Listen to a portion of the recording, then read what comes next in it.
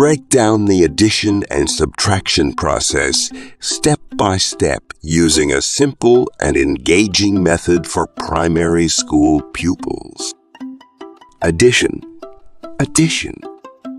Step 1. Introduce the concept. Imagine you have two friends, Amy and Ben. Amy has some apples and Ben has some too. You want to know how many apples they have altogether. This is where addition comes in.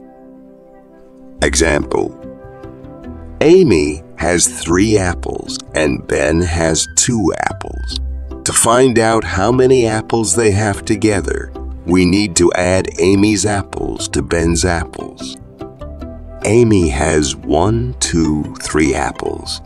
Ben has 1, 2 apples. Now, let's put all the apples together when we add them up. We count all the apples. For example, count with me. 1, 2, 3, 4, 5. Counting them all, we find that they have 5 apples in total.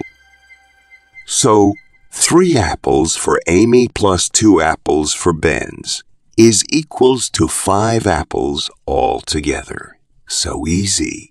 Good. Start again.